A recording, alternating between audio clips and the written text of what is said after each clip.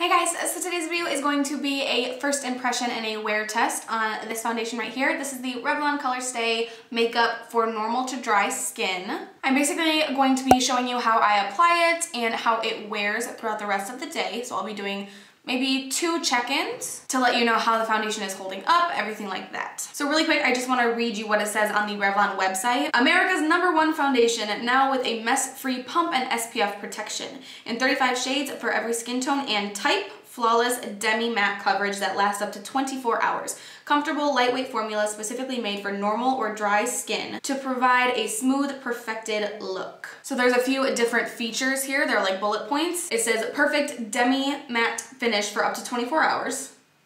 We'll see. 13 beautiful, long-wearing shades, buildable to full coverage, contains hyaluronic acid to hydrate skin over time. It is oil-free and it has SPF 20. Now, if you watch my videos, you know, you're like, girl, why did you try the normal to dry one? Aren't you oily? Yes, I am oily. They didn't have my shade in the combination oily version, and I am not one of those oily girls that wants to suck all the oil out of my skin. I really don't mind that I have oily skin. I don't mind a dewier foundation. So I just went for the one for dry skin. So it does say that this has SPF 20. So I will go ahead and do a flash test later in the video after I show you how I apply it to see if there's any white cast flashback in the photo. So I'm just gonna go ahead and get right into it. If you wanna see how this foundation applies, then just keep on watching. All right, so I have already moisturized my skin and I have also primed. I always prime. I like to use primers when I do first impression type of videos. I use the Elle Blemish Control Face Primer. I think it's supposed to counteract redness or even out your redness. I don't find that it does. I just think that it makes a very nice, clean, blank canvas to work off of. So I already applied this off of camera. I prefer to apply foundation with a damp sponge. This is my Real Techniques sponge. So I'm gonna use this to apply foundation on half of my face, and then I will use this flat top kabuki on the other side. This is from Real Techniques as well, and it's called their buffing brush. Both of these are clean, and hopefully this matches me. I'm so nervous it's not gonna match. I'm just gonna put 1 pump here on my sponge, and we'll see how I do with that much. It's blending out very nicely. It is fuller coverage than I was expecting. Every full coverage foundation that I've ever tried, I never like it because the coverage never compares to my L'Oreal Infallible Pro Matte coverage. That's like hella full coverage. The color actually looks like a good match to me. So I definitely love the finish of it. This is for normal to dry skin, and I do have oily skin. So maybe I'll be looking a little extra dewy, especially by the end of the night. I'm sure I'll be a greasy-free mess. So I do really love the finish of it. It looks very natural, but you can see all of my acne through it, all of it. It definitely did a great job of evening out my skin tone, but again, it's not as full of coverage as my L'Oreal one. We'll see if we get better coverage with the brush. And this is 1 pump on this half of my face. So I'm gonna go ahead and do the same thing, 1 pump on my brush. And we'll see if I can make this go further on the other side of my face. I can't stand applying foundation with a brush because it just, no matter what I do, it always looks streaky. It's looking really nice on camera, I think. You can see all my acne through it, so I'm gonna see if I can build up the coverage. Because I do build up the coverage anyway with my L'Oreal one, my holy grail. I usually do, you know, 1 layer all over my face and then I build up the coverage on my cheeks because that's my problem areas. It's looking really, really awful on my nose. I have a hard time making any foundation look good on my nose, so that's, I guess, to be expected. So I definitely prefer the side that I used the sponge. It looks like a little bit more of a natural finish. I'm not noticing any extra coverage on the side that I used the brush. So I'm gonna go in with my sponge again and try to build up the coverage on my cheek and my nose areas. The consistency of the actual foundation itself looks pretty normal. It's not like super runny, serumy, but it's also not super thick or moussey or anything like that. It's a pretty average consistency. Okay, definitely getting more coverage on the second layer. So I'm gonna use a sponge on the other side of my face as well. You definitely still can see a lot of my imperfections, but it is buildable, so that's a good thing. This color definitely matches better than my Holy Grail L'Oreal. I could even go for another layer on my cheeks. I am someone who likes full coverage because I do have such problematic skin. This foundation, I can already tell, I mean, we'll see how it wears. But as for right now, I would say that this foundation would be great for people who just want to even out their skin tone, maybe have a blemish or two to cover. Maybe not for someone like me who has cystic acne that they want to cover up completely. I'm gonna try to layer up one more time on my cheeks. One more pump. All right, so I went ahead and zoomed you in a little bit, so hopefully you can see what I'm talking about. You can still definitely see, it's not bad at all, but like I said, I'm comparing it to my L'Oreal Pro Matte. This is 2 layers and you can definitely still see all my acne peeking through, but it's also not getting cakey or too heavy when I layer it. So I am actually going in for a 3rd layer just to see how full of coverage I can make this.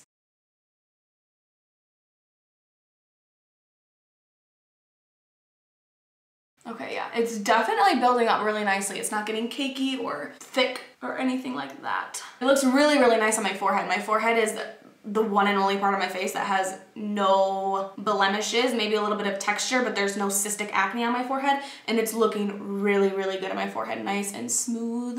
And I like the finish. It's not super dewy or anything like that. It's just a nice, natural satin finish. I did not use a pore filling primer, and you can definitely tell my pores are nice and out there. I feel like it's kind of sinking into my pores a little bit, which isn't a great sign for the rest of the day. Hopefully it won't continue to do that. I am gonna go off of camera and do the rest of my makeup. I will be setting this with a powder. I do have pretty stinking oily skin. I always set my foundations with a powder. So I'm gonna go ahead and go off of camera and do the rest of my makeup, and I will be right back. Now that the rest of my makeup is on, I don't love it. It is really, really sinking into my smile lines, which happens with all and any foundations. It's looking a little like patchy, I guess, up above my brows, which could just be because my brow hair is growing in, so that's not necessarily the foundation's fault. My main, not my one and only, but my main gripe with it is that it's just not full enough coverage for me. I'm gonna try and zoom you in really, really close so that you can see how much of my imperfections you can still see through the foundation, because from far away,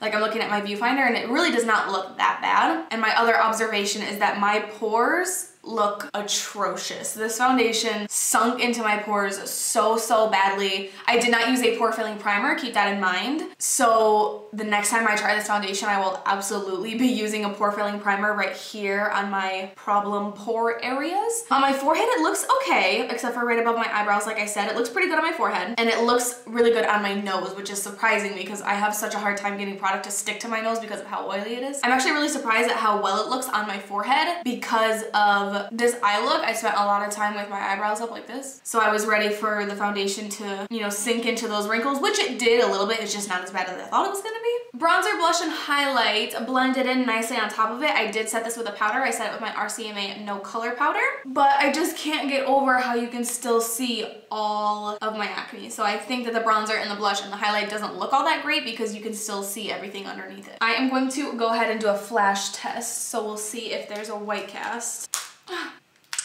Honestly, I think I am seeing a bit of a white cast. My face looks super duper white. Now keep in mind, I am unbelievably fair, but this is like, I look ghostly. You can't tell that I'm wearing any bronzer at all. So with that being said, it's not a horrible photo. I don't look completely white, but maybe if you're gonna go out at night and you'll be taking pictures with flashes, you know, maybe not the best foundation for that. So also, if you want to know what makeup I'm wearing on the rest of my face that I did off camera, I will write it all down below in the description box. So if you're wondering about anything on my face, just go ahead and check there first. All right, so I'm gonna go ahead and go about my day, and I will do probably about 2 check-ins, one halfway and then one at night before I'm about to take off my makeup.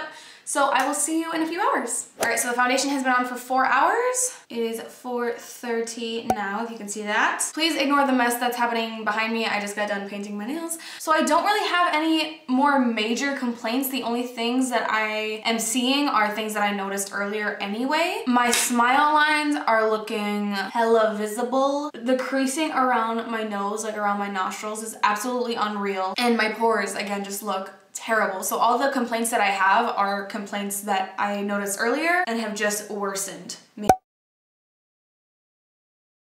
Maybe this much. It hasn't rubbed off or faded off or anything like that, but it is definitely creasing. It's this region really that looks terrible. My smile lines, it's kind of kicking up here on my chin. Okay, so here we are. I'm sure you're closer than you ever wanted to be to my face. I don't know if you can tell, but right under my nose is creasing terribly. You can totally see how bad it's caking up and sort of separating on my smile lines and my mustache area. Look how bad it's creasing. It's creasing so bad. This always happens to me with foundations. It's not usually this bad though. Now, of course, please bear in mind that this foundation is for normal to dry skin. I don't have those things, so that very well could be why I'm having all these issues. I don't know if you can see my pores. Look on this side. You can totally see each individual pore. One thing that I forgot to mention earlier is that I did set this foundation with a setting spray. I always set my foundation with a setting spray. So I did set it with the Maybelline Master Fix. This is a good one from the drugstore. I do this not only to prolong the wear of my makeup, but also to sort of take away some of that powdery look that really full coverage foundations can give you. As I said, I don't know if I would classify this as a full coverage foundation. If you are the average person with not much to cover, then yes, it could be classified as a full coverage foundation. On me, it's more of a medium coverage, maybe like a low medium coverage. The more I wear it, the more I'm sort of trying to think about what I could do and ways I could use it. And I think what I would do is use my L'Oreal Infallible Pro Matte and put a layer of that all over my face, and then put a layer of this all over my face because this one matches more than my L'Oreal one. And then I would also set those foundations with a powder foundation. I know, it seems so ridiculously unnecessary to take all those steps. So with all this being said, it in no way looks terrible. My face from far away, it doesn't look all that bad. Just those problem areas that I mentioned look really, really bad. And also, like I said, I think that this foundation just probably doesn't really work all that well on my skin tone. I think that if you have dry or normal skin like it suggests, or if you have not so problematic skin like I do. And with that being said, I could probably get away with spot concealing before using this. But I am excited to try to make this work in conjunction with maybe spot concealing, my L'Oreal foundation, and setting it with a powder foundation. So those are my thoughts right now. That's where I'm at, and I will check back in with you one more time tonight. All right, so it is now 8:30 at night.